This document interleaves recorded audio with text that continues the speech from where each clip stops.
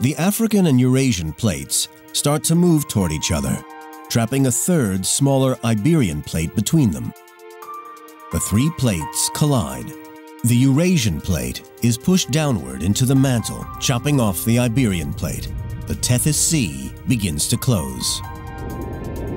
As the Eurasian plate grinds underneath the African plate, it pushes the Tethys Seafloor and part of the Iberian plate 600 miles north and many thousands of feet into the air.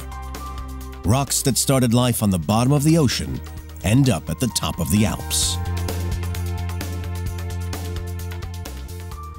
Quite fascinating to imagine that if you are on top of the Matterhorn, you're actually staying on top of Africa. For geologists, Africa stops in the Alps. Over the next 100 million years, the continents continue to smash together. New mountain ranges start forming around the globe. The largest, the Himalayas, form as the Indian plate charges northward toward the Eurasian plate. It moves at 2 inches per year, lining up a head-on collision. The movement of the Indian plate leads to a clash between two giant continents and creates some of the highest structures ever to exist on Earth. The incredible power of continental drift not only builds mountains, it also sculpts one of the world's most recognizable landmarks, the Grand Canyon in Arizona. The Grand Canyon is a great scar on the surface of the Earth. Geologist Ron Blakey has been studying the canyon for over 30 years. It's just a wonderful place to come face to face with planet Earth. The Grand Canyon is 277 miles long and up to 18 miles wide.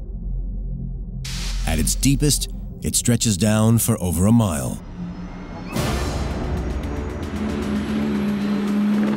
The gorge exposes the interior of the North American continent.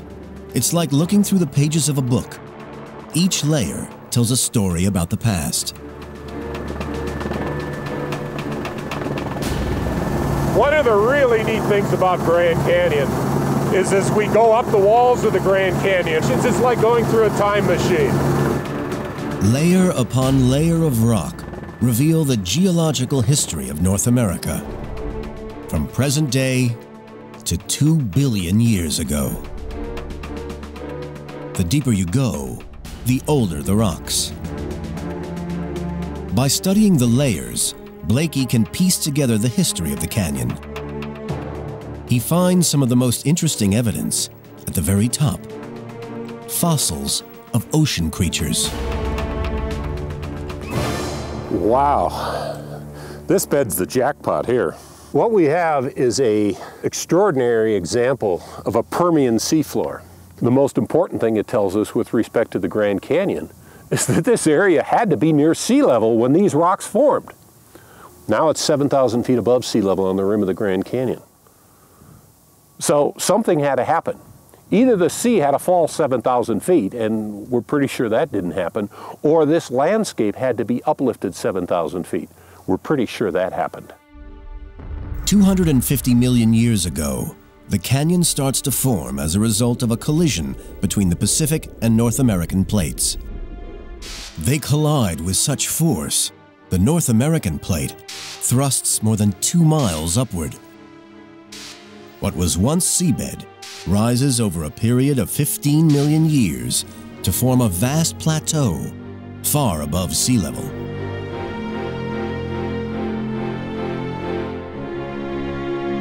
It stays that way for millions of years until it is transformed by water erosion.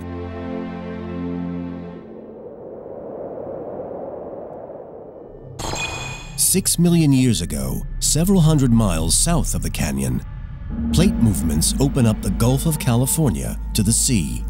For the first time, small streams in the Rocky Mountains could empty into the ocean. So if we're starting a stream at 14,000 feet in the Rocky Mountains and carving down to sea level, and the Grand Canyon just happens to be in the way, the Grand Canyon's going to get cut out.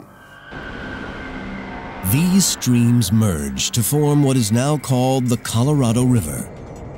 It cuts down through the land, heading toward the Gulf of California. It took a river to carve the canyon. The water has carved down through the rocks layer by layer by layer, removing material out of the canyon and leaving the great void that sits behind me. The Grand Canyon is a testament to the awesome power of the continents in shaping our world.